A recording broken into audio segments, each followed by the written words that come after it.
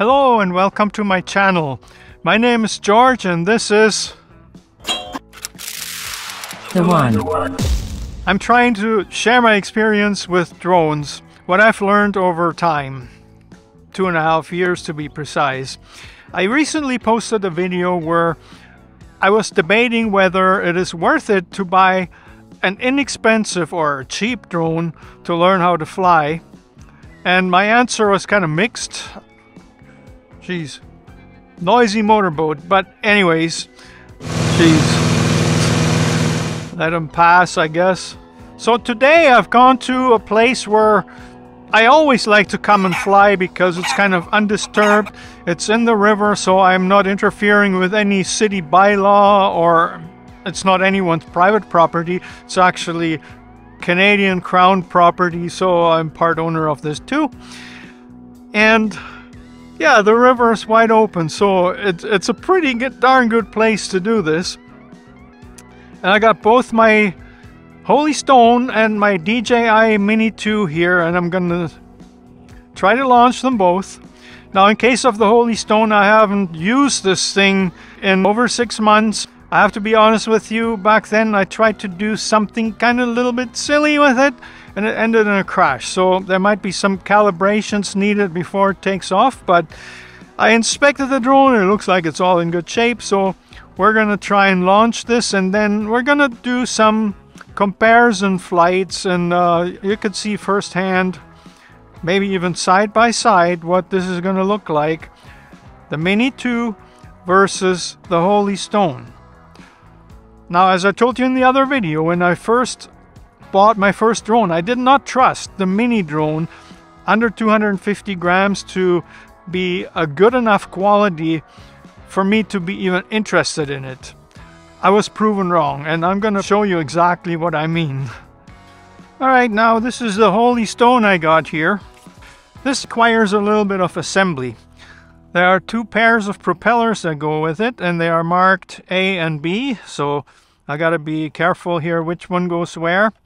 This propeller is marked B, so this guy actually goes on clockwise, just like a regular nut or screw would go.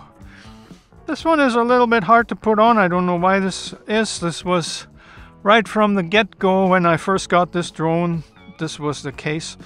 It doesn't affect the operation of the drone in any serious way. Put the other one on.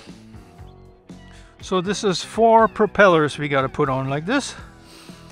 And yeah, they're nice propellers, they're large. You would think that this would give the drone a lot of lift, and you'd be right. Yeah, let's put the landing gear first. See, there are notches here. There's one for each side. Yeah, if you could see this, there's a pattern like that. You put it in, turns, then slides in here, clicks in, solid. The other one, piece of cake. None of this is really difficult to do. See, she's almost ready. Now, the last thing with the assembly process is putting on the camera. It slides in here like so. If I can line this up properly, yes, and then there's a lock here. Plugged in there. So this is the beast. This is what it looks like. And we're almost ready to fly. So now I gotta dig out my controller and my iPad and calibrate the GPS. And there's 3 revolutions this way. When they go dark green, which is now, then I have to take it like this. Go 3 revolutions that way. And when it is red and green, like right now, this means it is calibrated, ready to take off. There it is, guys. The Holy Stone. Now you see it's supposed to be hovering, it's supposed to be maintaining its position. For some weird reason, it's moving around a lot. I don't want to go too close to it because I don't trust it. I'm having trouble controlling this with the needed precision here. I hope you can see the drone at all. There, you should be able to see it right now. It's very hard to maneuver, very, very hard. Like, you know, I'm not a beginner. I've been flying these drones for a while. Let's go down the river.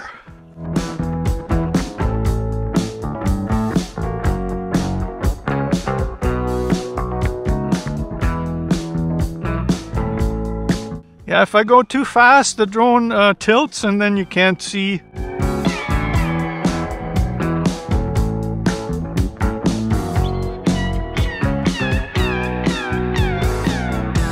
See, right now I got it hovering over there. You could probably not see this. Let's go a little bit further. Yeah, I could see the distance on my controller. That is 125 meters away from me. 157. I'm going a little higher because the height is at 13 meters.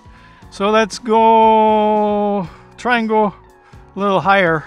Yeah, it's at 320 meters away, and I don't want to go any further than this, but yeah, I think my picture is already frozen.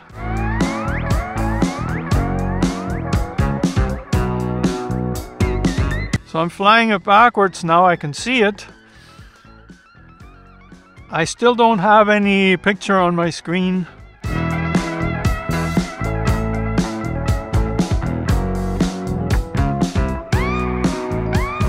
Turn it around so I could see us.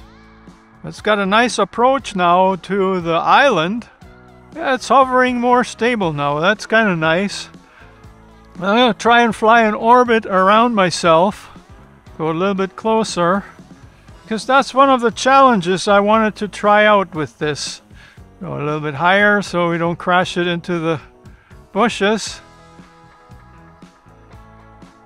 It's not doing that bad, actually, right now.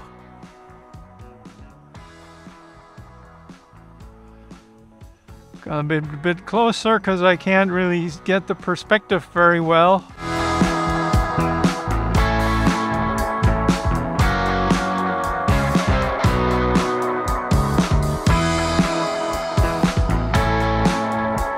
Now I can get low. Go lower. Holy stoner.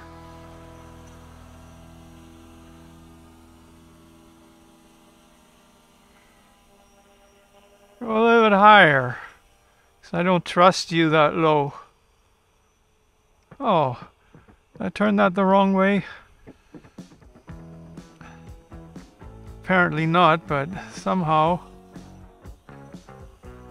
Alright, this was, I would say, for the kind of drone it is, I'm quite impressed. This did pretty good. Now we're going to fly her back here. She's not quite responding the way that I'm used to it, but man, see, now there's absolutely no input from the controller. Now, one thing that I can do with this drone is turn off the GPS, and we'll see what happens with it. See, right away it's starting to drift. Holy moly. So I have to bring it back.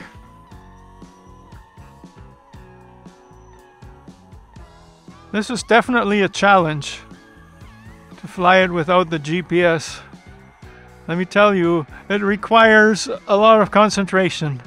Holy, didn't I turn this back on? Yeah, I turned the GPS back on because even if I take my eyes off this drone for a second, it does its own thing. And even now with the GPS on, it takes it a while to settle in where it actually is supposed to hover. Like, you know, if you're new to flying, I mean, let's be honest here. You think you would have managed? Like, look at this.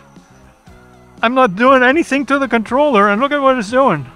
Like, it's going back and forth, and it's doing its own thing. Well, we still have battery left, so let's go over that bridge there for a sec. It's amazing. The battery actually does pretty good.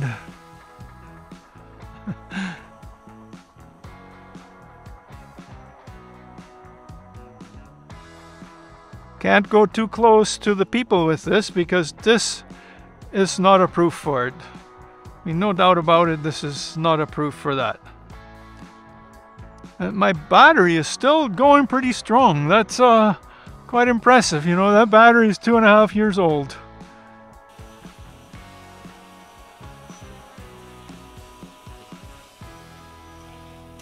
Yeah, I wouldn't want to try and come any closer to the camera with this. See, this is hovering in place. There's no input from me. It should be rock steady. And for the moment it's doing okay. Alright, I think that's enough. I'm not moving it around as much as it is. Like, it's very, very shaky. Like, if I go too close to the shore, then I'm pretty sure I run the risk of crashing it into the tree or something. Like, it's definitely a challenge to fly this, but let's fly a loop. Maybe seagulls after it now. I gotta be careful with those. It flies fast. Just gonna try and get it a little closer to me. Not too close because I don't trust it. Yeah, there the red light's on. No, not over the water. Not toward me so fast. There, just go down. I want you to see this, so. But you see, I'm having a lot of trouble even to get it to land on a place that I pick. This was probably one of the most successful flights with this drone that I've ever done. Now I'm gonna pack this in. Gotta take the propellers off again, the landing gear, the whole shebang. And then I'm gonna get out my DJI Mini 2 and you're gonna see how fast I will have it ready to fly. Alright, I'm back with the DJI. Gotta turn on the iPhone, get the DJI app started, turn on the controller, double click. Here's the drone. No assembly required. I had to take off the gimbal guard and I put number 4 ND filter on instead of the number 16 that I had on there before. Double click. There. She's on. Now this thing is quite easy to hand launch. We're still waiting for it to acquire all the satellites. Right now it's still in the red. There's 6 satellites. Home point updated. Isn't that wonderful? There. She's good to go. And I'll show you how stable this thing actually is. I don't want to come too close, but see what I mean? With the Holy Stone, I could not chance this. But anyways, let's give her some challenges here. Shall we? Same thing as we did with the other drone. And now I'm actually getting some footage that I quite like. And we're going a little bit higher because we can easily go over top of these bridges.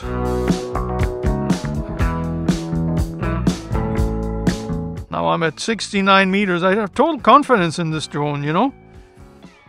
There's absolutely no issue with this.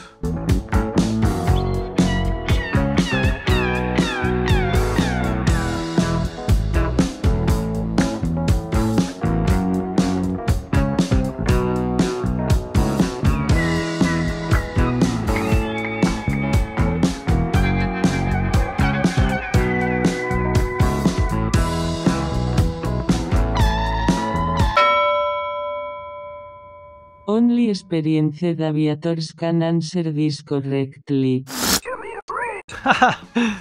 Gotta do the same circle. Same idea. A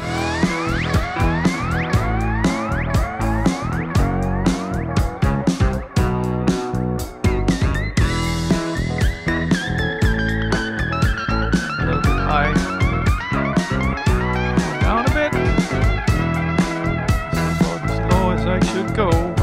Yeah, this isn't perfectly smooth, but I mean, it can be done. See, this is where the fun comes in, because you can control this drone so damn well. You actually see your progress as you're flying more and more.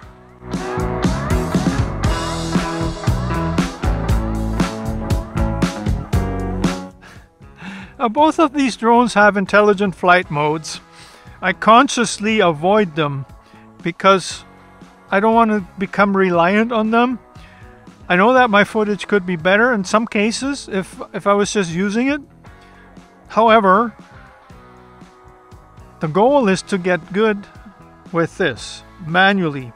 And with this Mini 2, it's it's actually possible to practice this and really make a progress.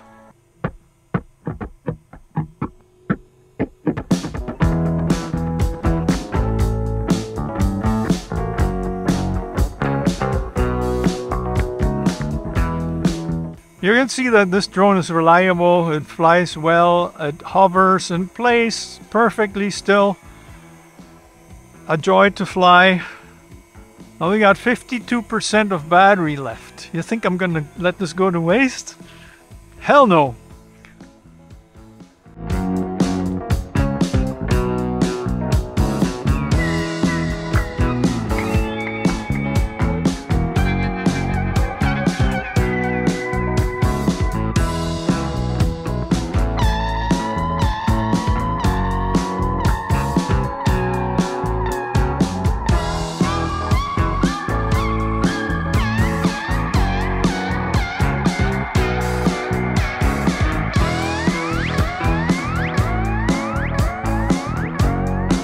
Now we're at 43 meters of altitude, so I can easily go over that bridge.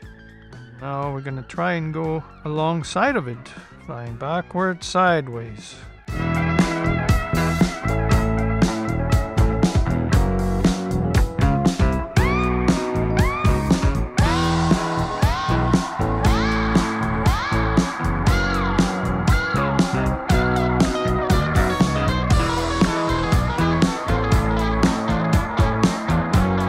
She's a little jumpy, so we're gonna go in cine mode.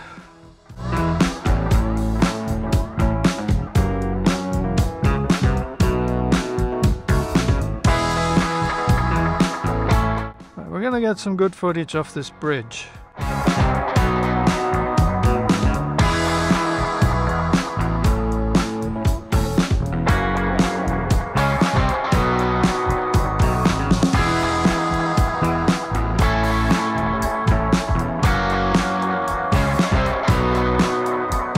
That's enough right there.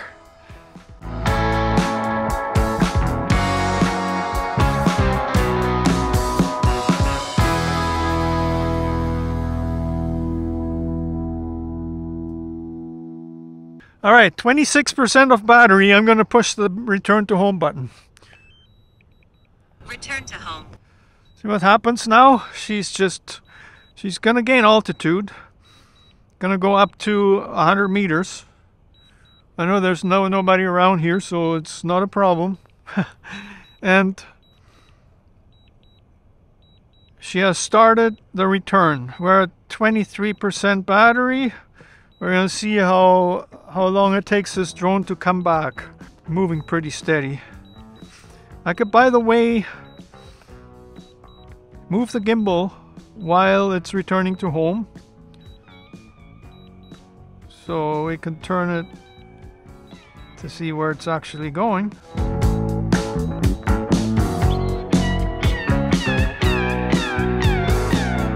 Oh, she must be right above me. Landing. Yeah, it says landing, see? And we're gonna see, I mean, I didn't mark this or anything, but I'm gonna see where she's gonna land. See, I'm on an island here, so I gotta really watch this. There's a cancel the landing button in case. But I think she's steady, headed toward the island, no problem at all. She's coming down. Let's just grab her out of the air. And there we go. This was the flight with the DJI Mini 2. I got some more nice footage that I can actually use to upload to stock footage. I upload my footage to Pond 5, which I think is an awesome site. I hope this demonstration makes it perfectly clear that this drone is well worth its money. The Holy Stone right now you can buy it for $4.99, and I think it might have 2 batteries with it. But you know, the difference is like day and night. This thing you can rely on, you can have fun with it, you can control it well. If you're totally new to this, well, you might want to go somewhere where there's no chance of it landing in the water, you know, maybe in a wide open field, like a soccer field or something like that, but you will be able to learn this pretty quickly. Now with the Holy Stone, I don't know. You be the judge. I hope you enjoyed this video. It was more, there's nothing too factual here, nothing too scientific, but I think the demonstration made my point. If you could hit the like button, that'd be really awesome. I much appreciate it. And if you want to subscribe to my channel, well, trying to grow it, right? So thanks for that as well.